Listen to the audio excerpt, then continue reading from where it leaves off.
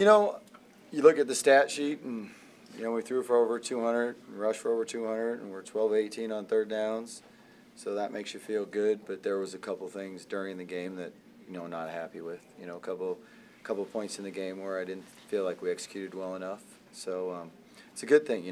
We did a lot of good things. We can build on a win, but then get after their ass and really go out and get better this week in practice. Coach, you were really eager to show the passing game after Rantoul. Is this what you expected? Yeah. I thought we could do it, and I thought we did a good job in the passing game. One time we gave up a sack where we had a post where we got to get a little improve on on the protection there.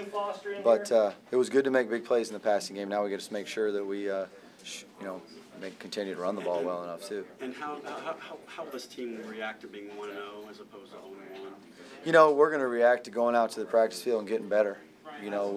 Our expectations.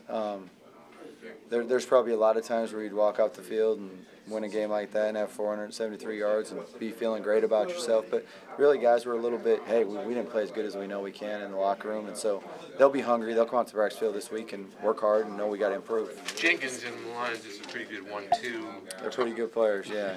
Talk about what they do. I mean, is it? They're just two of them? They've been playing good. AJ played good last year, but he's improved. He's trying to make that move from good to great. And he's been having the attitude and the work ethic to do it. Now he needs to continue to do that. And Darius has just had a great, preseason. Really got better in the bowl practice last year. And Ryan Langford's been playing really good too. I just didn't get him the ball today, but I think he has the ability to make those plays those two made also. Those guys talked about how important it was to get yards after reception. How much of a concentration point is that? Oh, it's been a huge thing. It's been a huge thing. We've been stressing that we got to get yards after the catch. That's why I chase them down the field all the time in practice.